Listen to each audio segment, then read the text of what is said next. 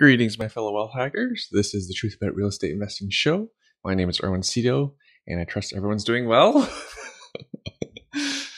I laugh because we are locking down in Ontario again, or emergency break, whatever the term is. I'm recording this on Friday, so at 12 a.m. tonight, we'll be back into, I don't know what it is now. Anyways. Well, the weather at least is improving, so we can all spend more time outdoors in the sunshine and fresh air. I know my family is excited for the scheduled pool opening. I have written May 1st, but it's since been revised. Our plan is to have the pool open before quote-unquote April break. You know, what was known as March break. Our pool will be open for April break. I know it's a bit early, but I read that Japanese blossoms in Japan are in bloom the earliest it's ever been since 812. Year 812. Yes, 812 as in 1200 years ago. This has been the most recent, the earliest full bloom of Japanese blossoms in Japan. So maybe global warming is a thing. Fingers crossed for early summer weather. If it doesn't work out, we'll just crank the heat anyways. My indoor Peloton bike has arrived, paid for with my stock hacking returns. It arrived just last weekend. Who knew home exercise equipment would be so popular? For those who don't know, I ordered a Peloton bike in December, and it arrived March 27th. So these things are hot commodities. I imagine even more so now since gyms are requiring to close for the next month. I'm sure the price of my bike has gone up significantly since I paid for it, but there's no way I'm selling it. I need to get rid of my own COVID-15, as in the 15 extra pounds I'm carrying around. The new indoor bike is still covered in plastic, sitting in my new house because the kitchens and bathrooms are still being renovated. Our bathroom's almost done. I'll post the video to Instagram of one of our bathrooms. Hopefully everything will be done by Monday, this coming Monday, as that's the date the moving truck shows up and we move in. Please wish us luck. I really do not enjoy moving houses. I like my routines, but with moving houses, you know, you have all the packing, organization, moving, plus we're moving into a house with less storage space. There's no shed, there's no backyard shed, so this isn't easy. Thankfully, our live-in nanny has done most of my packing. I do love having a nanny.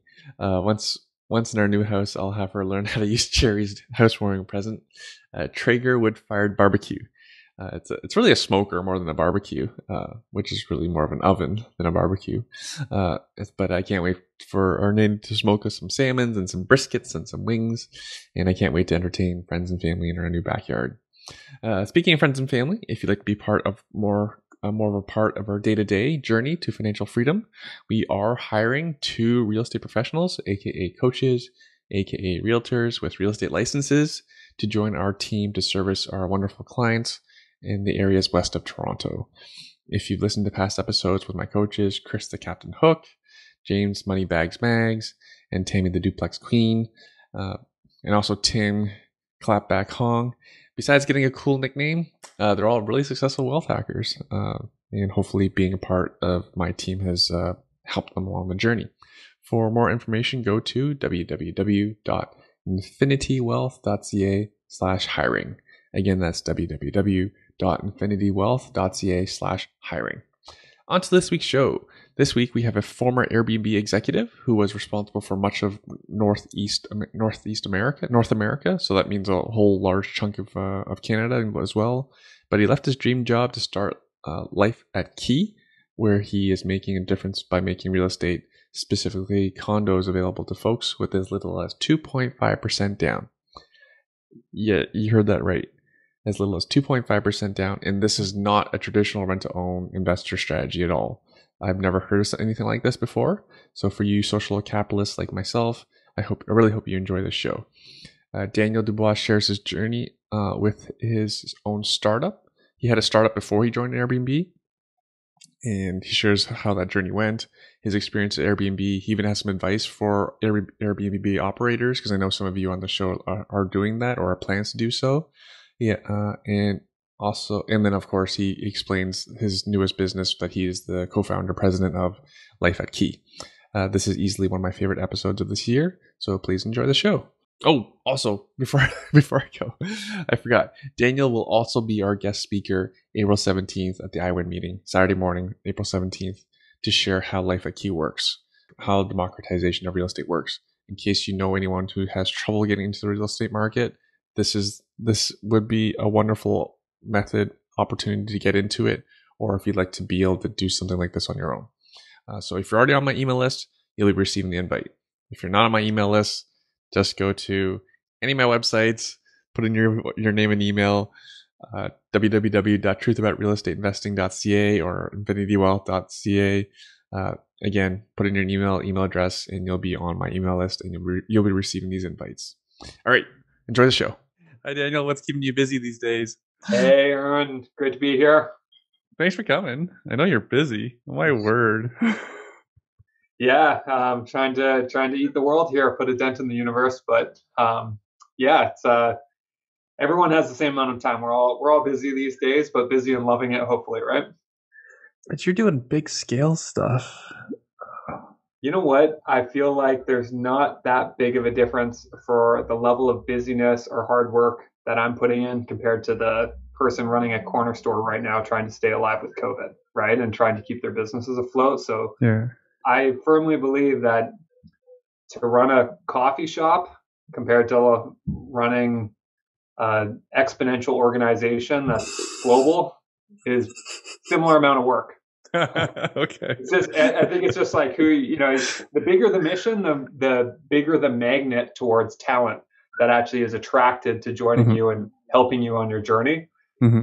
So, compared to my in-laws run a bakery, right? It's a great bakery. They have incredible food, and it's called Batard Boulangerie in Vancouver, if anyone's in Vancouver. And it's a great spot. They work hard. They work extremely hard to keep the bakery afloat and to do well. And all the respect in the world to small to medium-sized business owners.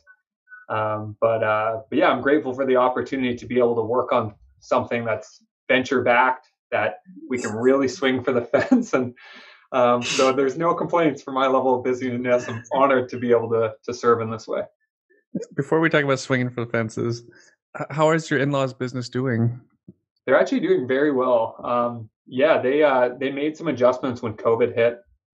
They removed the front of the house staff. They limited how many people could work in the back of the house, and they did all online ordering with pickup windows. And the community, they're on Fraser Street in Vancouver, have been super supportive. And they're actually their numbers are lower than they were in the past, but their profit is higher than ever. They're actually in a much better place because their overhead is so low. Right? There's a finite amount of capacity of how much they can actually produce, being in a limited amount of space. And they're doing great with how much they're able to actually create with a small but mighty team, and limit the menu selection, yet just have a much more dialed process without people coming in and opening up their laptops, working in the space, and they just come, they pick up their bread, they head out, come back the next day, right? But yeah, they're doing well. Thanks for asking. Did you help them with the internet stuff? Because I understand you're good with this stuff. My wife did. Yeah, my wife was definitely very grateful for my wife quickly put together a Shopify store, and it's been working really well. Actually, it's a really cool concept. It would be a great podcast for a different topic, but they actually bought a farm that was just a mud pit on Salt Spring Island, just destroyed. It was a puppy mill, and the guy was getting a cease and desist on his land. They bought it for $200,000 under land value. So speaking of real estate, Salt Spring Island, everything's over value, right? There's always a bidding war. This was about 3 years ago, so it's probably doubled in value now. They've completely transformed this 10-acre lot, and they've created a hobby farm for their retirement. They have sheep. They have a ton of different. They have roosters and chicken, and they have a giant dojo on the property, and they're doing a farm to table style bakery now. So they're growing. They've started a flour company. They've started a tea company, So it's really cool, and it's great real estate investment pre-COVID to get a 10-acre self-sustaining farm. For 200 Um, grand. yeah, You for want to take a 200 stab? grand under Oh, okay. land value. So it's about, I think they paid like 600 grand, and it's got to be worth like 1.5 at least right now, maybe two. Right. That's a good investment. Yeah, not too bad. Yeah, they've done extremely well in their fix and flip investments in Vancouver, which is a crazy market in and amongst itself. Okay, so Yep. so I assumed that you would have helped them with the internet stuff since you have like everyone knows prior to what your current work is, everyone knows you as one of the Airbnb early folks. Yep. Can you elaborate on that?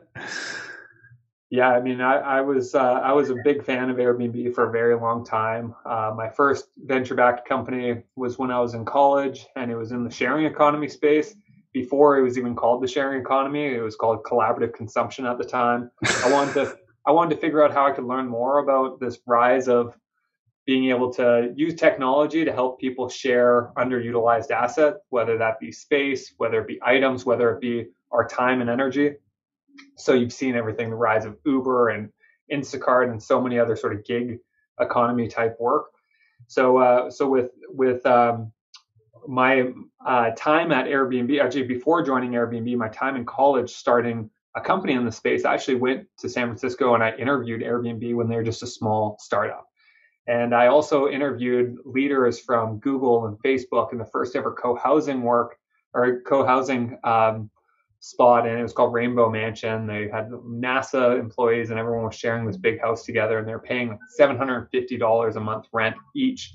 And the embassy that had a bowling alley in their house, this beautiful mansion in downtown San Francisco, and you're paying about $1,100. Compared to at the time, people were probably paying for a bachelor, $2,200 in San Francisco, right, for like a basement suite. So co-housing was at the time just like starting to really bubble up. Met with the first co-working space at the time. Of course, that ecosystem has blown up in many different ways, imploded, you could say, but at the same time, a lot of momentum. It'll So the come first, back. it will come back. It will come back. Yeah, Yeah, I'm for sure people sure. are And sick of working from home. yeah, I've heard WeWork is doing decently well even right now with the pandemic. But who knows how true that is. All that to say that the Twitter hashtag was invented in the space, but it was a lot of fun. I was 21 years old. I had someone who helped out as my film crew that I connected off Craigslist, and yeah, it was just from that moment and on, just was such a fan of Airbnb. I had someone from Airbnb who joined my advisory board. I met him on a panel in Banff. We were speaking on a panel together, and the next speaker after us was Steve Wozniak, the co-founder of Apple.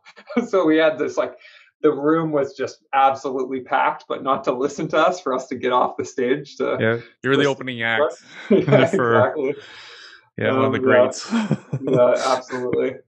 So yeah, anyways, and it was super grateful for the mentorship and support of a gentleman by the name of Aaron Zifkin, who was on my advisory board, and then I had an unsolicited offer for my company to be acquired, and went back to a number of different people I was close to, and Aaron told me, "What about Airbnb acquiring you?" And that started a conversation. I ended up selling to a company called Leavetown, also in the real estate tech world, and continued the dialogue with Airbnb though, and Aaron and a team that I got quite close to, and had the opportunity to sell my company to Leavetown, but still join Airbnb and have a pretty fun role with a ton of autonomy and very entrepreneurial, and managed different markets. Like was hired for Western Canada, never managed Western Canada one bit. Managed some Eastern United States, and then interior Eastern and Atlantic Canada. Really, it's Toronto, Montreal are the big markets in the Canadian side, but yeah, it was a ton of fun. One of the fastest growing companies of all time, right? And I saw firsthand a ton of different forms of real estate investing that we can dive into on this podcast if you're interested. But everything from the rent arbitrage to the lease to sublease models to buying up trailer parks and stringing white lights and trying to make it an on brand experience for tiny homes or yurts or bubble hotel models. Yeah, just a lot, and then also just the rise in sort of the property management side, where you can manage multiple listings on behalf of others, and then Air Sorted and Sonder and Domio, and the list goes on. So I don't know how deep your listenership is on the short-term rental side, but we can go there if you'd like. We might be here all night. Yeah, this could be a big podcast. First question, Daniel, do you know what number employee you were? No, I don't know, but I wasn't there super early. I mean, it was like, I think around like 3,000 or something like that. So right. Yeah, wasn't there very early. What's it now? I don't know. I know that when COVID first hit, they laid off 2,000 employees. Right. So I think that was around 25%. I think they were probably around 8,000 employees when that happened. Right. So still pretty early. But you know what's crazy? The year before I joined Airbnb, shortly before I joined Airbnb, they were ranked the #1 place to work in the world by Glassdoor. And then by the time I actually joined, and I say at the time I actually joined because I was in conversation with them for so long leading up to it, they didn't even make the top 100. And I think the part of that is because they scaled from around 300 employees to about 3,000 employees. And that's a very different company at 3,000 employees and 300. And the difficulty, the growing pains. Yeah, the growing pains. But like, I found it an amazing place to work. I had a ton of fun, but there was definitely growing pains. But Airbnb is such an incredible organization that they were able to move extremely quickly. And there was never a reorg at Airbnb. It was always a redesign. So there's constantly these redesigns where the company would completely reshuffle. I don't know, I had probably 9 managers while I was at Airbnb for how many different roles I was in. So, and the joke at Airbnb is everyone has 4 full-time jobs. So yeah, I got to see a lot of the business, which was great. Mm-hmm. Okay, what are some of the highlights of your experience then? Oh, I think meeting the hosts, like just being super. And meeting the people that I got to work with, I don't know how many resumes Airbnb would receive for one filled role, probably like 5,000, something ridiculous. To have such a lean company, actually, when I was there at Airbnb, there's maybe 3,000 employees globally, but that's a lot of different sort of support staff and different aspects of the business. There's 4 main pillars of Airbnb at the time. There was China, there was experiences. Then Airbnb acquired luxury retreats, so luxury retreats became a part of the business, and then there was a homes business. So most people, when you say Airbnb, you're talking about the homes business. We were actually only 700 employees when I was at Airbnb. So you can imagine it was valued they closed a financing around $30 billion. So 700 people managing a $30 billion company. So that's just like, it's a lot of fun, right? Like I was managing 3/4 of all of Canada at 25 years old. So, and you knew exactly what you were doing, right? and the thing is, Airbnb, the business worked so well that it was hard to take any credit for anything because it felt like monkeys could operate the company, right? It just felt like there was such consumer pull. People just loved the product so much. There's such a strong brand, right? If you Airbnb to Booking.com so transactional, right? They're a machine. They're a $100 billion company. They're wildly successful, but still it's very transactional in nature. Airbnb is aspirational. It's emotional. It's something that you want to be a part of. You go, if you went and booked a vacation rental on Booking.com, you tell your friends that you're staying in an Airbnb, right? It's that powerful of a brand now. And yeah, it was like even before joining Airbnb to just follow along on the journey and just see. I remember I spoke all over the place, all around the world on the sharing economy, on the speaking circuit when I was in college. And I remember speaking at different events, and I would put on the screen how Airbnb reached 5 million guest arrivals and like this exponential growth curve. And I remember the following year speaking on how last year I showed this slide showing 5 million guest arrivals, and now they're at 10 million guest arrivals. That they're already growing exponentially, and since then they've continued that incredible pace. They're at 10 million guest arrivals. When I joined Airbnb, they were at about 80 million guest arrivals. So that's pretty significant growth from when I was like feeling, like I was their biggest ambassador. I would speak at events and ask how many people knew of Airbnb, and no one would put up their hand, right? And then once in a while, a few people put up their hands. Then I would start speaking at events and I'd say, how many people have stayed in an Airbnb traveling for work? No one would put up their hand. I spoke at an event in 2017, a marketing conference, and it was like the entire audience put up their hands. It was just amazing to see how much the world has changed. When I left Airbnb in early 2019, Airbnb had around 400 million guest arrivals. And I'm sure today they're over a billion, So it's pretty amazing that it was at 5 million guest arrivals, it felt like they were a wild home run. It's just like this incredible platform, and their growth is just sustained. It's crazy. Their IPO has been amazing to watch and to, participate on the sidelines. And I try not to check the stock too often, but the fact that they're $100 billion company is like, it's amazing. It's crazy. A year when no one would have expected that a year from today when COVID first hit. Yeah. And they lost, 90% of their revenue in 2 weeks. Yeah. It'll come back. Savings are high and people are dying to travel. Yeah, you know what? This is this once in a century type event, and there's probably going to be a once in a century type rebound when it comes to travel. It's gonna be nuts.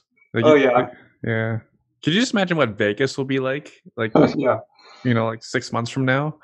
Yeah. Like it'll just be packed. I wonder what Vegas is like now. I'm sure there's like a lot of people that just don't care, and but I'm sure it's quiet. Yeah. Versus everything will be all the Airbnbs, all the hotels will be packed. Like you can't get a room. Right? Yeah. Like it'll be Sunday night, you still can't get a room. But you were able to participate in Airbnb as well when they went initial public offering? Yeah, I had stock options from my time there.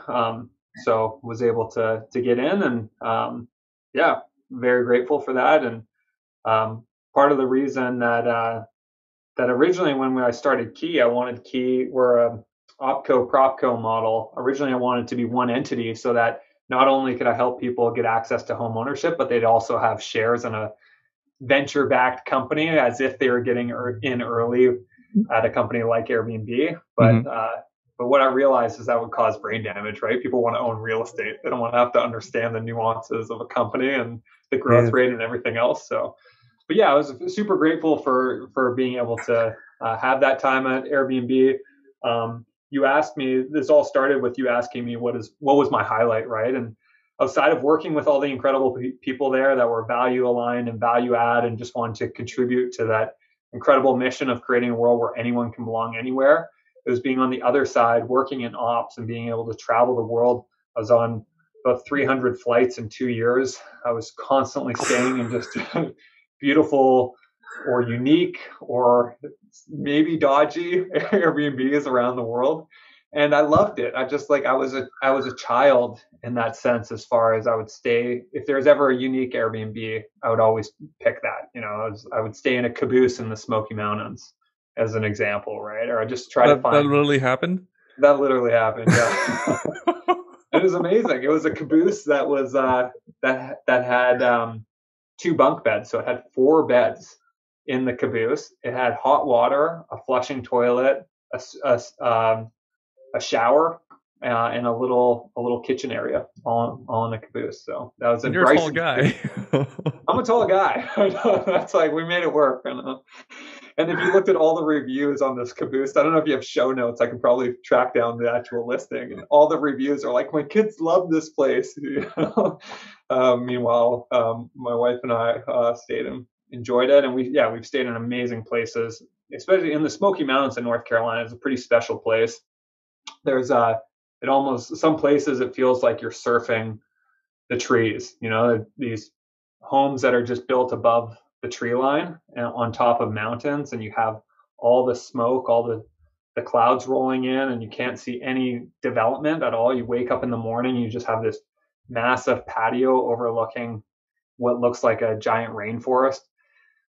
Just a different world. And being from Vancouver originally, I'm from mountains and ocean, right? But being able to experience other aspects of that still in North America, there's nothing more polarizing than the Vancouver beach compared to like the Outer Banks of North Carolina, right? But it was just, yeah. And what you realize is when you travel a ton, when you're constantly on the road, and especially when you travel outside of North America as well, you realize that we're all 99% the same. We're all like, you just, there's nothing I want to do more than when I see any form of discrimination in the world than to just buy someone an Airbnb travel voucher and say, go, just go travel, stay with people, break bread with them. And and it's a great way of just building empathy and broadening your awareness, right? Yeah, people are less likely to argue over dinner than Facebook. Yes, definitely. Yeah, Cats are better than dogs. Yeah, for sure. Okay, so the cool thing, like, so everyone on this who listens to this show likely knows what an Airbnb is, and likely almost all of them have either stayed in one. There's probably a good percentage who have actually tried to operate one. I've tried to operate one as well. And that's one of the cool things about Airbnb is it's a very accessible side hustle for most, because most can just start with renting out a room in their home or renting out their basement, and then there's the people who Airbnb their investment property. For the longest time, like I live near Toronto. You live you live in Toronto now, but you can appreciate like all these condo investors. They couldn't make them cash flow unless they Airbnb'd them. Yeah. Yeah, and then exactly. Then these new rules came in place. Yeah, and actually, I don't know if it's fair to ask you if you can update on where Airbnb's at for the city of Toronto or. Yeah, I can update just on the whole for your listeners. As far as the way that regulations typically go is that condo boards regulate. So depending on where in the world you are, you might call it a condo board, a strata, or an HOA. And they all pretty much outlaw Airbnb because there's so much NIMBYism in a building or for a volunteer board like that, right? They just feel like, oh, who are these strangers coming into our building? Common area wear and tear. And for the most part, Airbnb is not done right for individual hosts, right? There's not necessarily a level of vetting on the guests, or 90% of all bad things that happen on Airbnb are one night minimum length of stay. So anyone who runs an Airbnb that wants to protect their unit, just have a 2-night minimum length of stay. You're less likely to have locals that are going to come and throw a 1-night party, right? So there's so many different things you can do, especially on Airbnb, you can set it where people can't book unless they've had past reviews on them, right? Most bad things that happen are not only 1-night minimum length of stay, but they're a profile that was created that day, right? So there's just there's a level of oversight that could be done to do Airbnb right. And there's a program called the Friendly Buildings Program that Airbnb has created where they'll actually work with a condo board. They'll geo-target the address. They'll make Airbnb allowed in that building. But part of anyone who wants to Airbnb in that building will now have to follow the rules that the condo board sets. So it might be 3-night minimum length of stay.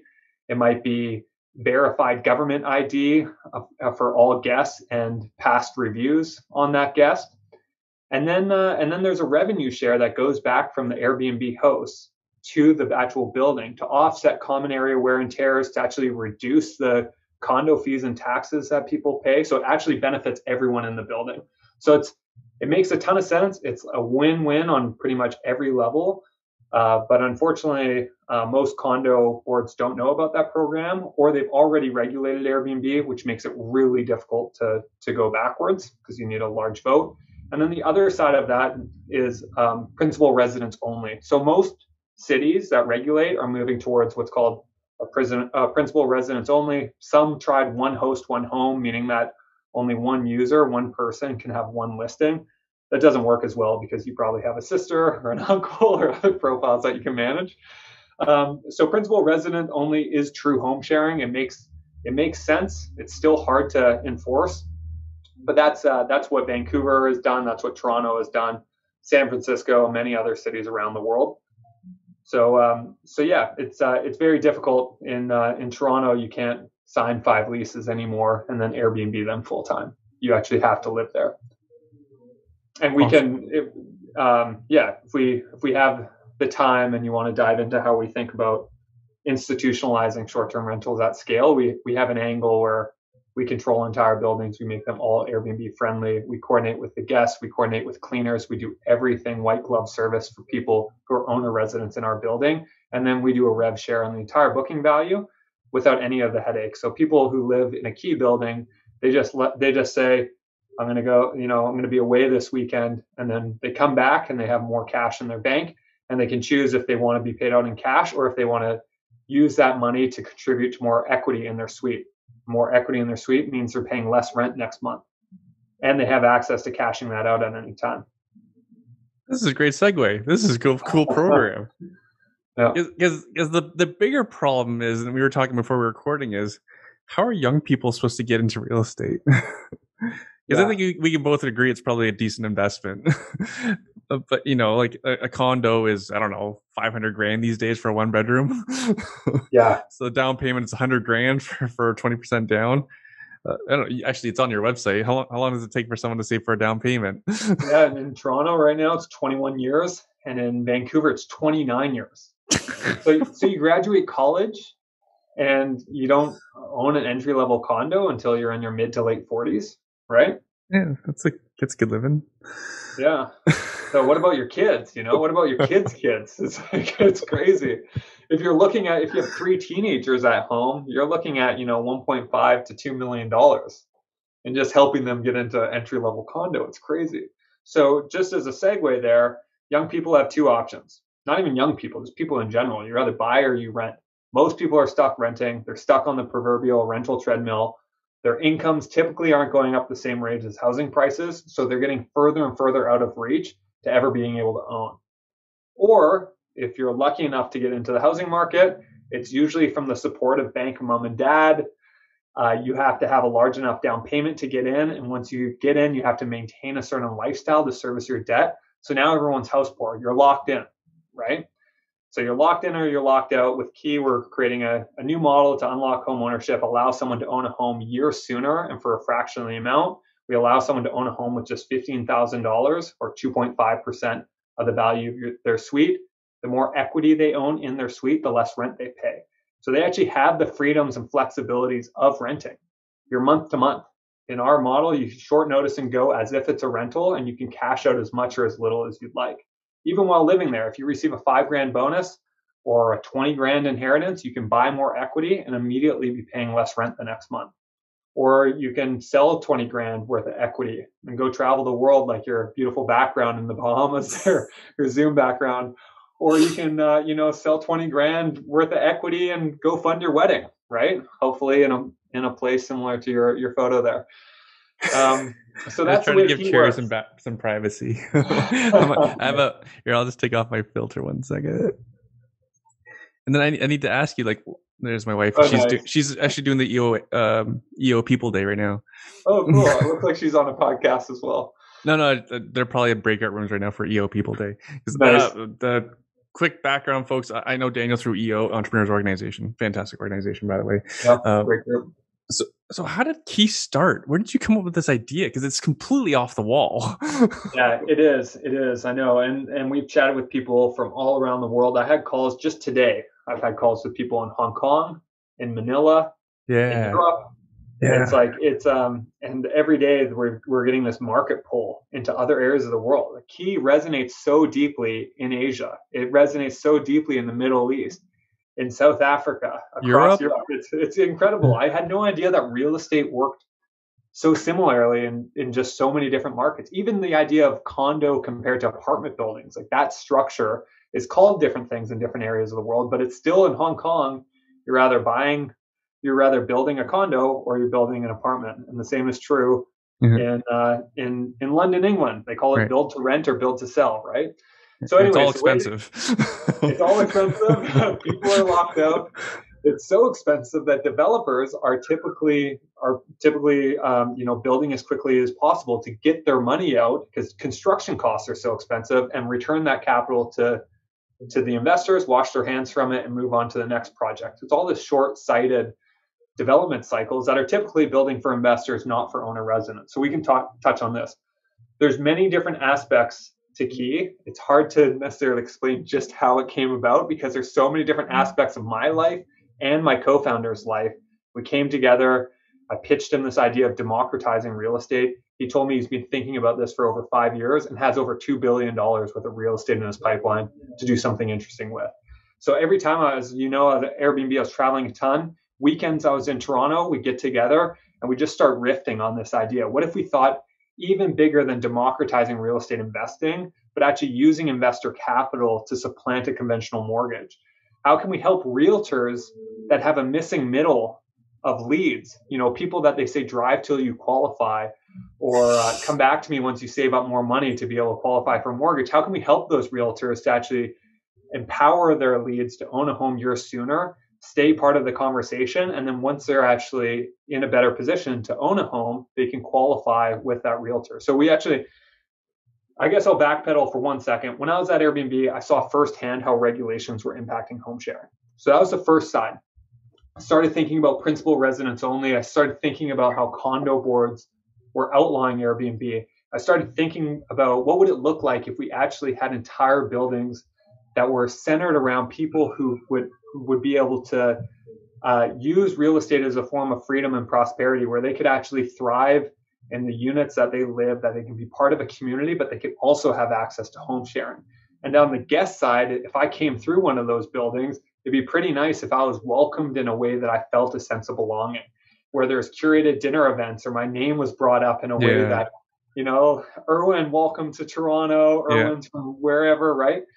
So versus, when I was in Vancouver, it was like more like you had to operate in secrecy. Oh yeah, meet me at the alley, and we'll tell the concierge you're like my friend. Yeah. or get in my car. I got all the stories. Get in my car. Like we'll drive into the underground parking, and then I'll take you up the elevator. Yeah. Like imagine being a woman traveling alone, and then having to like get into like someone's car to then go into the underground. And it's happened to people that I've worked with, right? So and the instructions are: if anyone asks, you live here or you're visiting a friend, you're not renting. You don't want to lie, and then you're in the elevator and people are looking at you funny, because you got your luggage. They know. So, anyways, that was one aspect of just like was back of my mind thinking about the actual travel activated real estate. How can we empower true home sharing? Another side. My cousin and I started a laneway housing company when I was 18 years old. We converted garages to small homes. So I got obsessed from a young age of actually impacting physical space. And we would take alleyways that are pretty ugly and dodgy, and then we'd convert them into like beautiful communities where you could have 1,000 square foot home, right? And the entire community surrounding those alleyways would be transformed. So, and just like the amount of creativity that could go into a small space. And that same company that we started together went on to buy land and get it rezoned and went through development applications and development permits and pre-sales and financing. So we now have a 198 unit residential development that all started from this little laneway housing company. So I witnessed firsthand all the time, costs, and hassles on the developer side.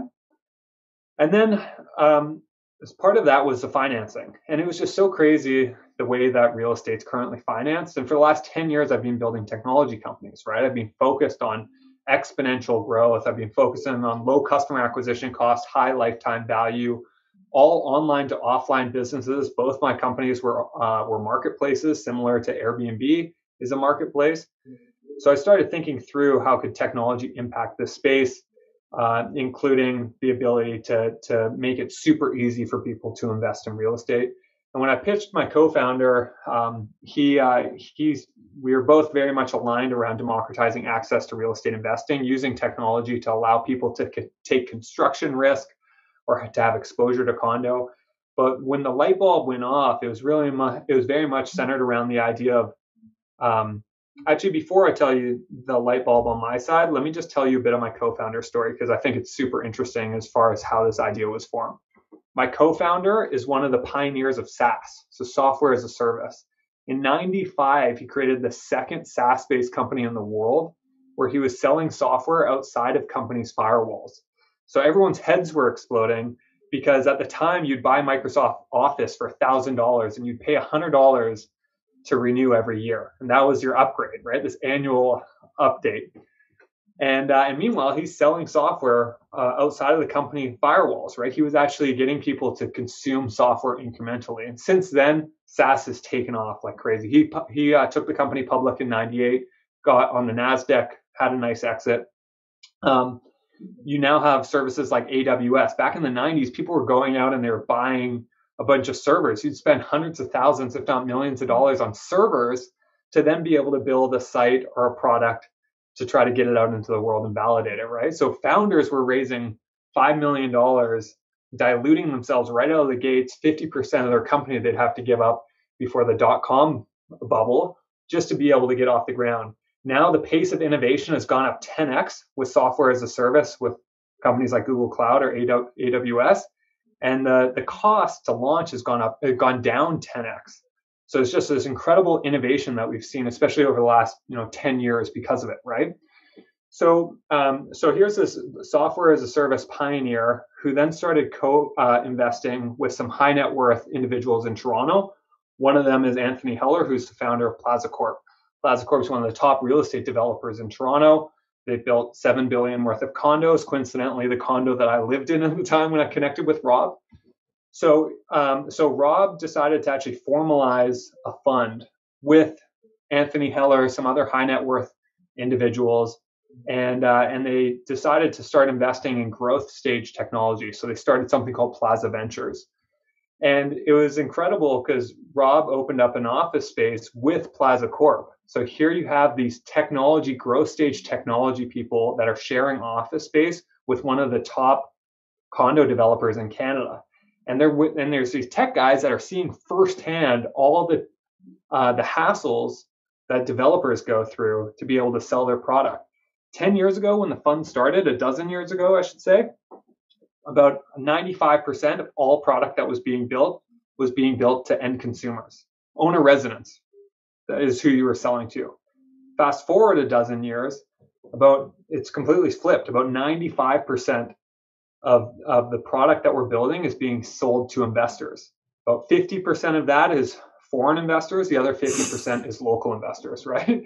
Including our audience that we have here, which is great. Capital goes to where capital needs to go, right? This is the invisible hand. This is the law of economics. So it's no one's fault. It's just a way that the asset class is structured. It's an incredible place to park money.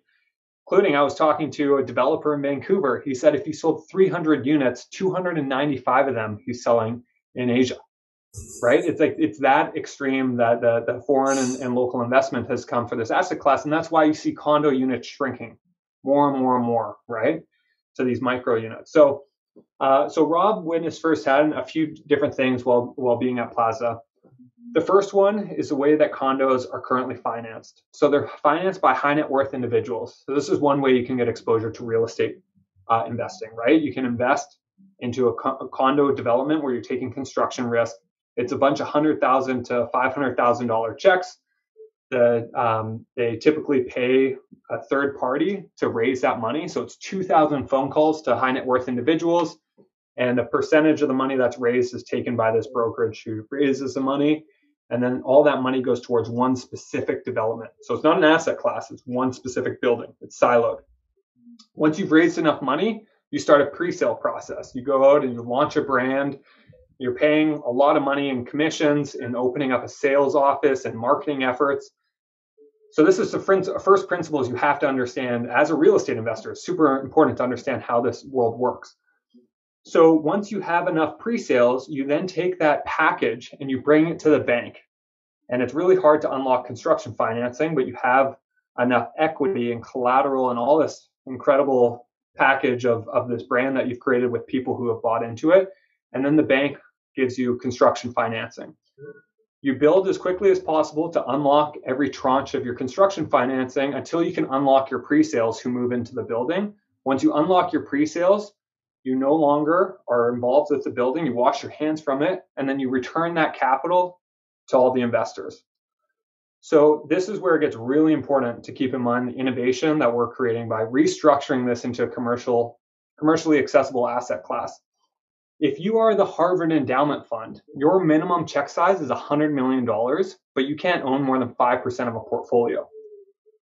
So there's no way for you to have exposure to condo, which is one of the most incredible asset classes there is. I'm sure many people on this call has had great wealth creation through condo. There's no way for these large pools of patient capital to actually invest in condominium, because they can invest in multifamily apartment buildings for rentals. They can invest in office buildings. They can invest in ports and timberlands and all these Right. other asset classes, but not condo. So you Right. actually have to, Because it's one condo because it's versus one condo at a time. versus a pool of office buildings. And Right. there's a ton of different developers in all these different cities. You're not going to write a couple $1 million check or even a $20 million check on a one building at a time basis and then have to manage all that. You're going to invest in a consolidation strategy. So for us, our thesis is if we can consolidate $2 billion worth of condo, we can actually unlock long-term patient capital. And there's all these big institutional players that are moving towards alternatives. So the Norwegian Sovereign Wealth Fund right now is moving to 40% alternatives. There's $400 billion that one fund is looking to deploy into alternatives. It's mind-boggling to try to understand how much wealth in the world is being managed and wanting exposure. So that's first and foremost. So we thought if we can actually unlock large family office and institutional capital to be one single signature on a building, then we're going to save a developer, 10, 15% in non-marginal costs. We can receive real estate at a 10 to 15% discount, yet relatively speaking, developers can make the same amount of money in less time. So that was really interesting and something that was percolating in the back of our brains. Specifically for Rob, he's a co-founder of a company called Luminex. It's the largest LED retrofitting company in Canada. So it was really hard for him to convince any developer to put in LED lighting because they only run the lights for a year and a half. So if there's a 5-year return on investment period, it doesn't make any sense for a developer to put in LED lights. So you actually put in a crappy product that's going to end up in a landfill and then put it on the shoulders of a volunteer condo board to then make the adjustment when they take over management. And that's just one small example of the misalignments of interest between the developer and the owner operator, right? There's no reason for a developer to put in geothermal as an example or to really invest in sustainability.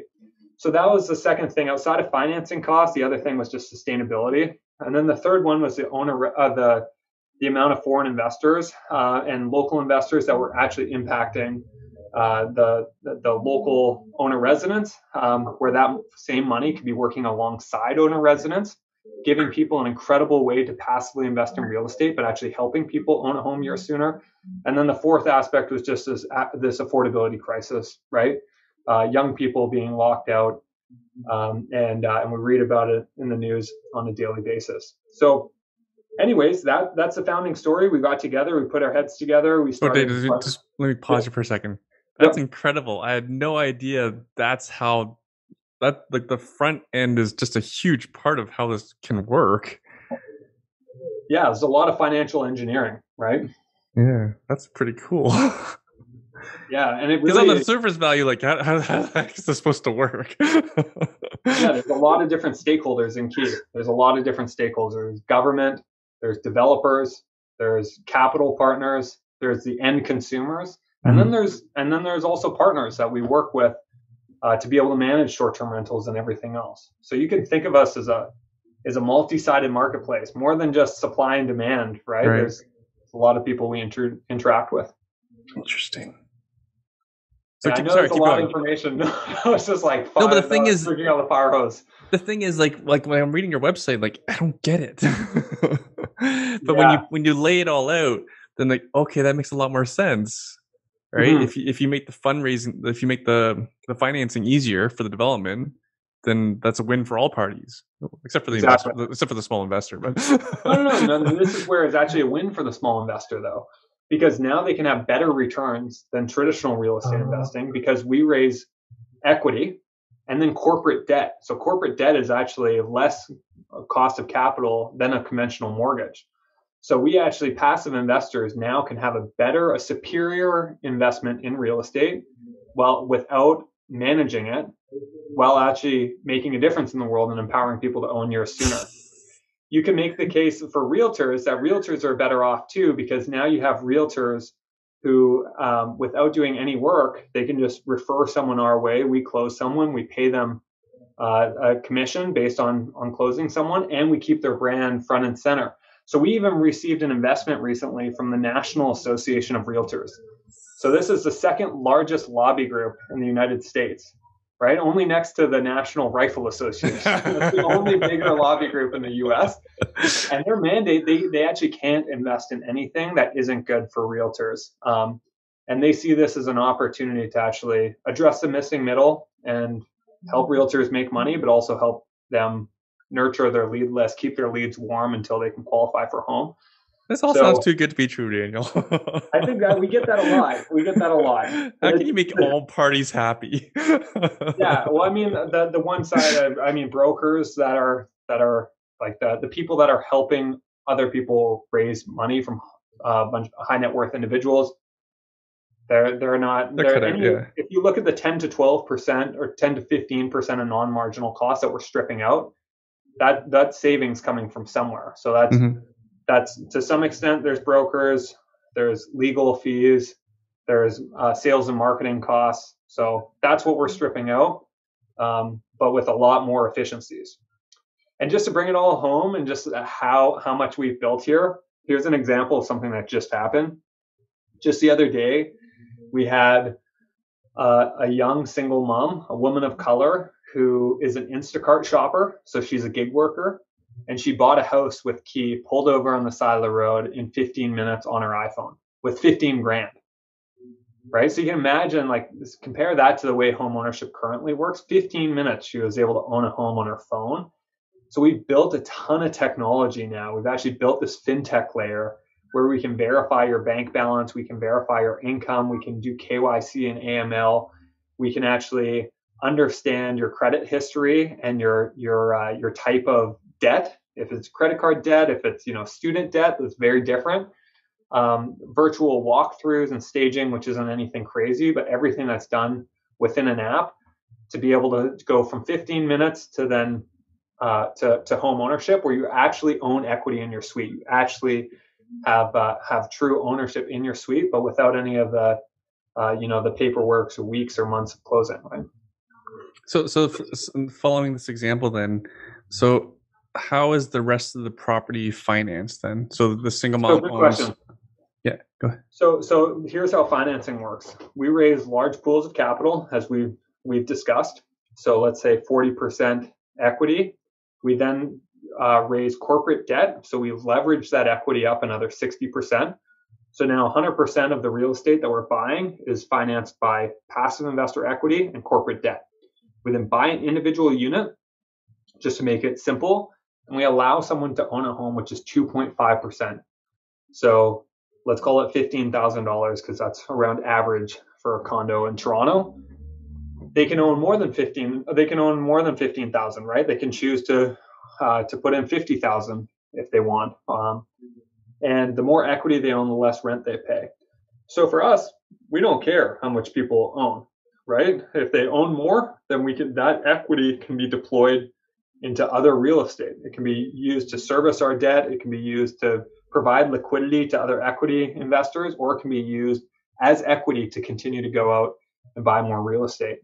If they sell, then the rents go up, right? So they're actually, anyone who lives in a unit is receiving a discount to market rent. So maybe they're only receiving around a couple % discount to begin with, but the more equity they own, the less rent they pay. So it's just like it's analogous to a mortgage, really. There's differences because with a mortgage, you're paying years of upfront more interest and principal. In our model, it's a linear line. It's not steep interest curve. It's linear. So if you pay off your mortgage, you don't pay any financing costs. Your mortgage is paid off. You still have baseline condo fees and taxes. Our model is the exact same. There's two aspects that make up a monthly rent. One is baseline taxes and condo fees. The other one is financing costs.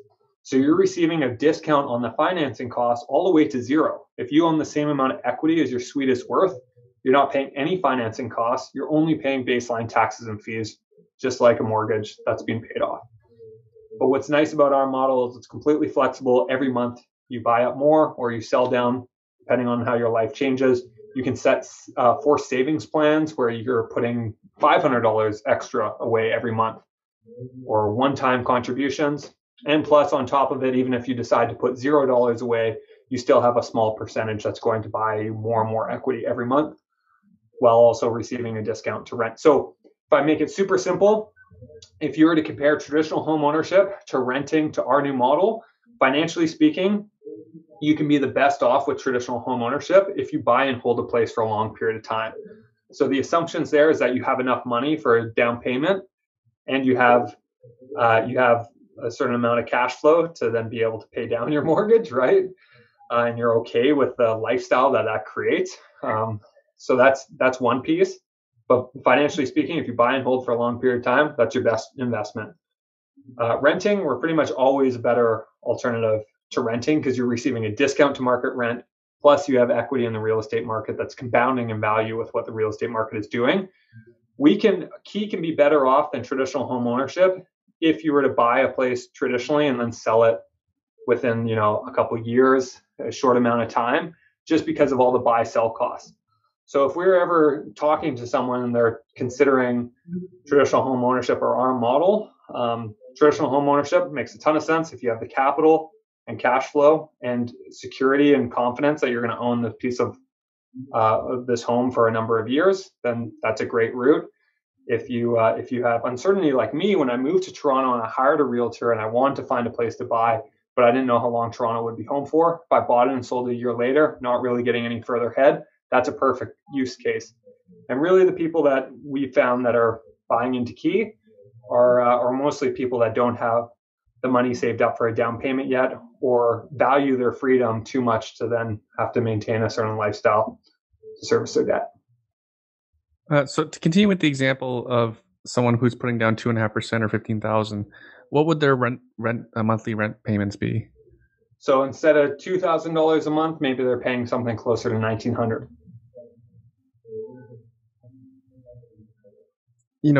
This does not exist anywhere else. It doesn't. No, I've chatted with people in every area of the world at this point, and that's part of the challenge that it doesn't exist anywhere else. But I will say, this idea couldn't have existed 5 years ago. It's just there's the technology wasn't even built for us to be able to automate so much of what we're doing. Like we integrate with Plaid as an example. That's a scraper for banks, so we can actually use existing software to be able to verify people's income. We integrate with other service providers to be able to do high value transactions, to be able to actually debit someone's account $15,000 while they're on their phone. That didn't exist a number of years ago. So much fintech innovation has happened to allow this business model to exist. And then on top of it, you layer on a number of other things that has changed in the world, such as the affordability crisis. It used to take 4 years to save up for a down payment in Toronto. This isn't that new, but COVID has fanned the flames. And then you can also look at other aspects that have made it just really difficult for this model to exist, 10 years ago, including the rise of alternative assets and large pools of patient capital looking to have exposure in the space. So even though you're paying rent, you're the owner. So no one can move in and then you have to move out? Yeah, correct. You're the co-owner. So it's a co-owner agreement. You can renovate. You can. It really feels like traditional home ownership because it is home ownership. It's principal residence only in our system, so you can't buy 5 units and then sublease them or Airbnb them full time. You actually have to live there. And the idea is because if people want to invest in real estate, soon they're going to be able to invest on the same terms as some of the top investors in the world, right? Soon you'll be able to invest in the same terms as a Harvard endowment fund who might be investing in the mutual fund trust, if you will. So that's what we want to get to is you want to be a real estate investor? Here's a much better real estate investment than a conventional REIT as an example. If you or buying a condo and then becoming a landlord and having to manage it all yourself, you want to be an owner resident, then here's an opportunity to own a home years sooner. But there's no opportunity for you to buy multiple, sublease them, and manage them on your own. Right. Well, you're trying to help the little person here. Yeah, we're trying to be, you know, as for the people as we can. We're trying to be for the parent who has, you know, a kid that's graduating college and can actually help them own a home without sacrificing their freedoms. We're working with Tibetan refugees. We're working with grade 5 school teachers. We're working with our first owner resident, a 47-year-old who works in tech, who never bought a couch before because he kept renting furnished rentals to eventually own a home, saving up to own a place. Like this was like core in his DNA to buy a home. And now he, through one of our partners, bought all his furniture when he moved into his suite earlier this year. This is awesome. Because I don't know if you're familiar with like the rent to own model as an investment. Like this is for the tenant, for the person who's going to live in the property. This is significantly cheaper. Well, yeah, the thing with rent to own models is that there's a trigger event where you have to make a decision of, do I want to continue to rent or do I want to become an owner, right? And do I forfeit the money that was going towards me qualifying for a mortgage if I continue to be an owner, or do I want to actually qualify for a mortgage? All the different, there's so much popping up right now in the ecosystem. The main difference between it currently exists and our model is with Key, you can own a home without owning a mortgage, period. There's no mortgage in our system. There's never a mortgage. You truly have the freedom. But, you know, if you want a mortgage and you want to own a home with maximum leverage, we help you get there years sooner. This is you hear that a lot though, right? Yeah, it's fun, right? It's such a different strategy that at the very least it's intellectually stimulating, and people rather get it, or else it can take some time to explain it. And I think you know, we're working on how can we explain it as simple as possible without having to get into every aspect of what we're doing and why it makes sense. But I mean, most people don't understand how a mortgage works, right? Like we do it because that's the way the world works, and we all use this 1,000-year-old debt instrument called the mortgage, but people don't even realize that they're paying more interest and principal of their home until they receive their first statement, right? Or refinancing, or all the different aspects of a mortgage. So hopefully we can get there where we have a brand that's just built on trust.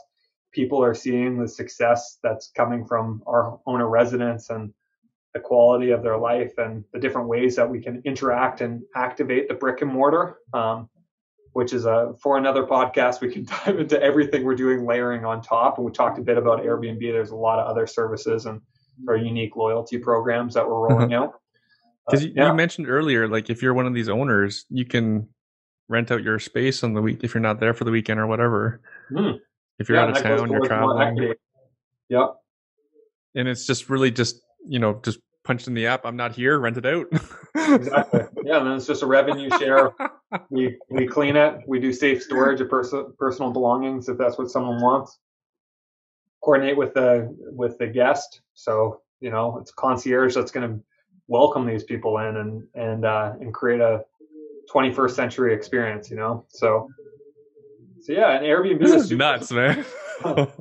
I brought this to some leadership at Airbnb when I was still there and wanted to hear their thoughts on the idea, and they were super supportive. They're just, they wanted to continue to sync on this idea and track the progress. That Airbnb is not going to do this themselves. They'd work with a company like us that's bringing it into the world. So yeah, thought if not us, then who? And if not now, then when? And it's definitely not an easy business. There's been a ton of challenges that we've been up against. Yeah, just even explaining it to people. Yeah, communication's like one of many challenges, right? There's an education curve that we have to climb and we have to fund, right? It's not going to be cheap to be able to educate government, to educate developers, to educate finance capital partners, to educate the banks and our debt instruments to be able to get on side. So yeah, there's a lot. I think that's the biggest challenge is the number of stakeholders. It's not like other businesses where you have a very clear idea of who your customer is or who those stakeholders are. And it's just, like one or two. Two-sided marketplaces are tough. Like Airbnb is a tough business because it's two different businesses that you have to run, the guest side and the host side. For us, we have like 5 We have 5 different aspects of our business that are all equally as important, all to then help the one end consumer that you go to our website and you think we're just like this direct consumer brand for home ownership. There's so much more than that. What I will say, if anyone is on the listening that has empty vacant condo suites, this is how we want to grow as a technology company, is now that we've built all this tech, we can actually make it super easy for someone to attach their suite into our model. We call it home ownership as a service. So we allow people to own a home year sooner through the key model. And then we provide better returns than if it was a traditional rental. So you're receiving equity. We have debt partners in the background to take up or take down the debt, depending on what the owner resident does. We have low cost of debt. We're working with some really strong capital partners in the background. So that's how we'll scale as a technology company. We'll scale from Toronto into 50 to 100 cities around the world, where we can work with large developers to buy entire buildings or large blocks of suites. We'll work with asset managers who have traditional apartment buildings, and then we can empower their tenants to become homeowners. And we'll work with individual real estate investors to allow them to empower their vacant condo suites that a lot of people don't want to live in right now because of the state of the world with COVID. And we make it super easy. We have way more demand than we have supply. So instead of places sitting empty, let's get a homeowner in there. That's awesome. No. Oh, I had a question, but I lost it. No worries. I know there's a lot here. I'm curious for feedback from anyone who listened to this. I'm always available. Always happy to chat and really trying to understand the best way to tell our story right now.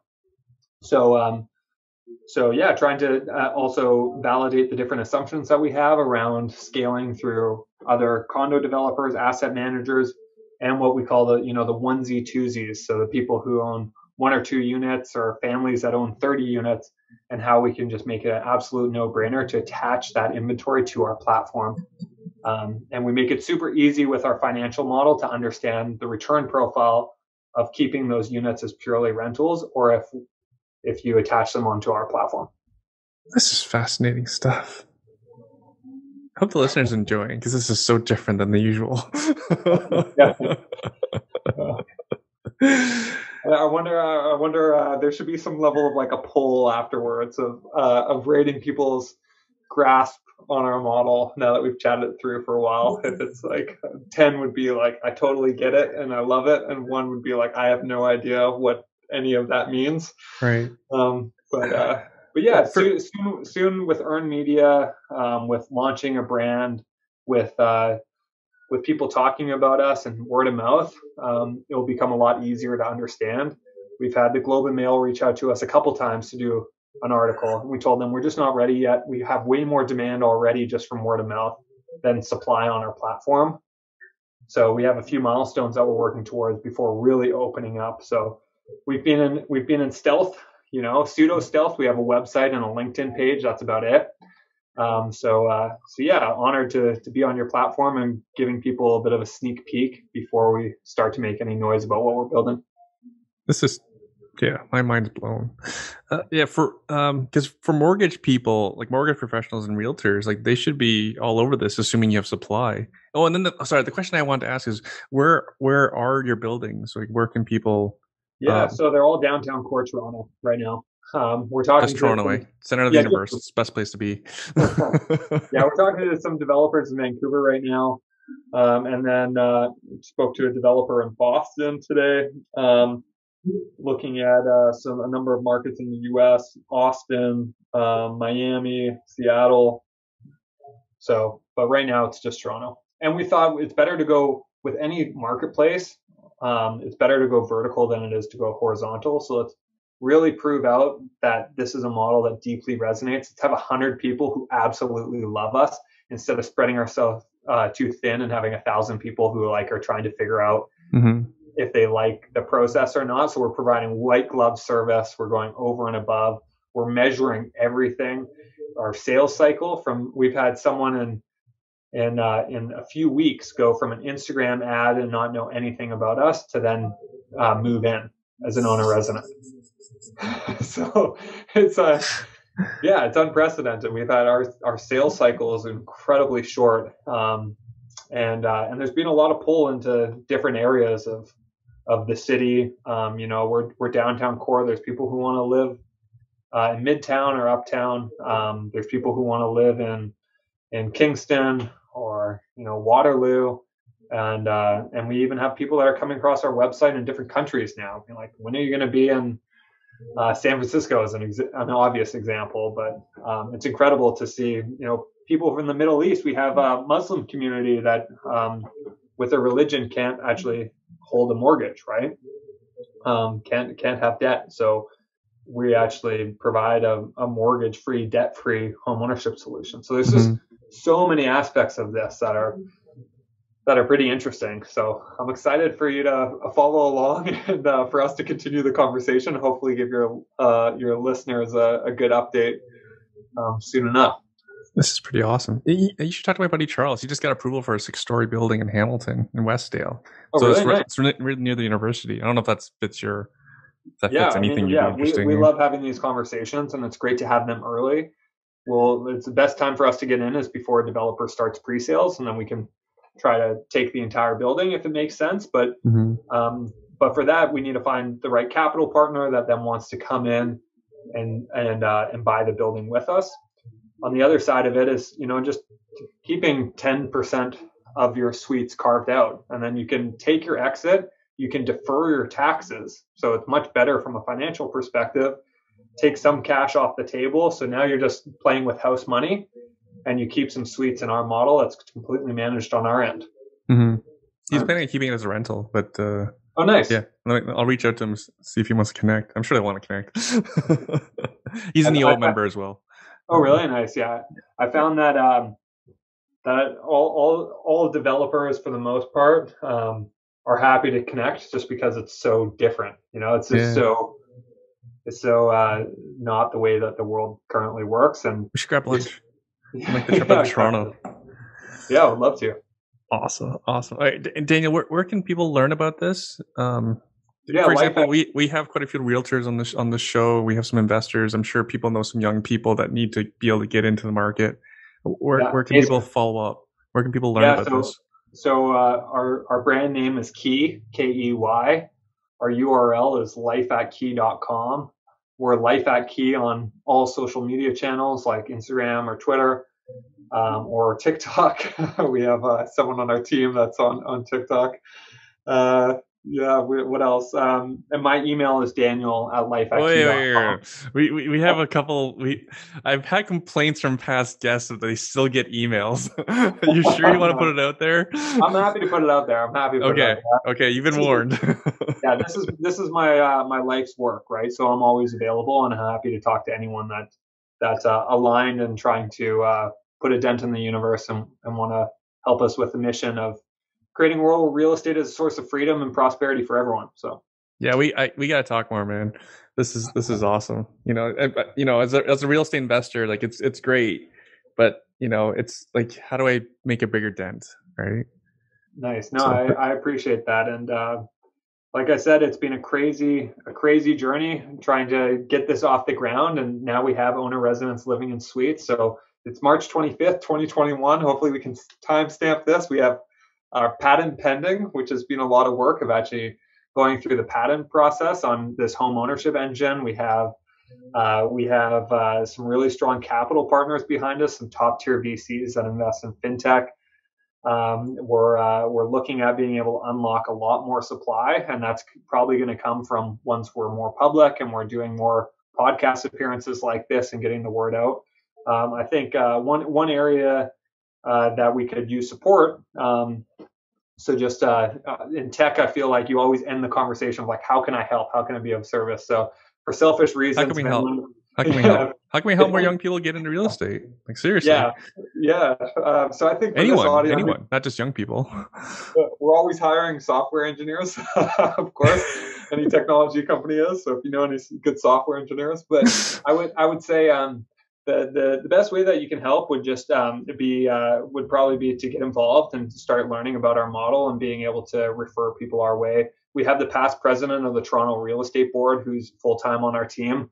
Um, who's Mark McLean. Mark is always happy to take calls. When he was the president of the Toronto Real Estate Board, he would be hit up all the time by realtors, and it was really hard to make time to speak to realtors. Now he's doing it constantly. He's always talking to realtors around the world, or sorry, in specifically in Toronto. So yeah, he brought Sotheby's to Canada, and he ran condos.ca. He was the president of condos.ca. So I'd be happy to connect him to anyone on this show that would like to learn more of how we work with realtors. And yeah, if there's anyone that has an audience, as anyone that's actually managing a mailing list, we found that it makes realtors look good to be on the cutting edge and being able to showcase a bit what we're doing. So if you'd like to do an email blast to your audience, assuming you're somewhere in Canada, then we're happy to do that, because our model, the way that we've built it out, is going to be able to scale really quickly in Canada, and hopefully we're in the US soon. Awesome. Yeah, send me some details. Yeah, I can't believe this stuff, man. This is crazy. Oh. Awesome, Daniel. Sorry for keeping you over time. Yeah, that was awesome. Nice. Really enjoyed this. Thanks for doing this. Keep going, man. Nice. Yeah. You know how bad the problem is, probably more than I know how bad the problem is. But it's a bad problem, right? Yeah. It impacts so many people. It's more than a generational crisis. We would say generational crisis of home ownership. We only say that because there are people who got into home ownership early, different generations. That is not the same challenge, but it's more than that now. It's the new immigrants that are coming to the country. It's people who have moved or even have sold their place, and now they need to find another way to have a place to live. So yeah, this is a massive top 3 challenge that our society faces right now. Yeah. It's ranked second as a challenge in Toronto and Vancouver by the Vancouver and Toronto Foundation. Number 1 is loneliness. So hopefully we can help address that as well. So how can we not have, condo buildings where people walk in and then just put their head down? But number 2 is affordability. So anyways. It's a bigger problem than people realize, because if you're a lifelong renter, the probability of the next generation being a lifelong renter is pretty high. Right. And then it never stops for all future generations. We have a shrinking middle class. The middle class that we know it is in the history of the world is being a small little blip that we've had such a strong middle class. And most of that middle class was centered around the ability to actually own your home and grow wealth with your home, right? And now we've had the dynamics change 180%, right? It's just it's a very different world that we live in now than it was 10 years ago, and a very different world that we live now than 13 months ago, pre-COVID, right? So, but yeah, this was a lot of fun. I always enjoy our chats. Looking forward to grabbing lunch. And like I said, if anyone's interested in connecting, Daniel at lifeikey.com. I don't discriminate on anyone who's interested in learning more about what we're building. Awesome, Daniel. Thank you again for doing this, and yeah, keep up the great work. All right. Yeah, thanks so much. All right, have a great night. All right, see you, everyone. Thank you.